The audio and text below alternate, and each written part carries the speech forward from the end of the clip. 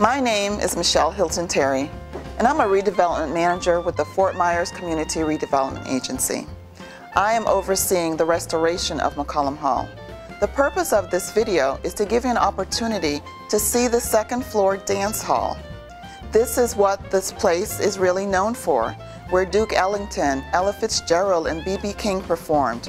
However, you will have an opportunity to walk around on the first floor on pre-proposal meeting day, but today, enjoy the video, take in the second floor.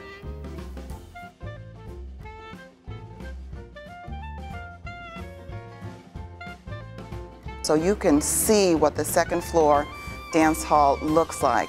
Just get a real look and feel for what it once was, what it is today, and what it could be in the future.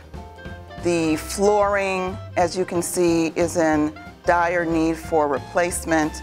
However, if you look up, you'll notice that the roof structure has been replaced and is brand new as of 2012. At the pre-proposal meeting, you'll have an opportunity to walk around the first floor. You'll be able to see the one-story open space and walk around in the two-story, three divided spaces. However, we are providing this video so that you can see the second story, the dance hall, the place that McCollum Hall is known for.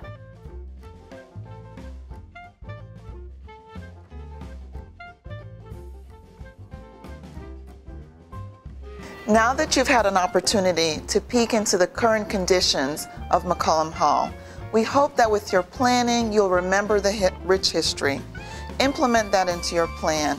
We envision a community space that will allow the members from the Dunbar community to participate with this facility once it's completed.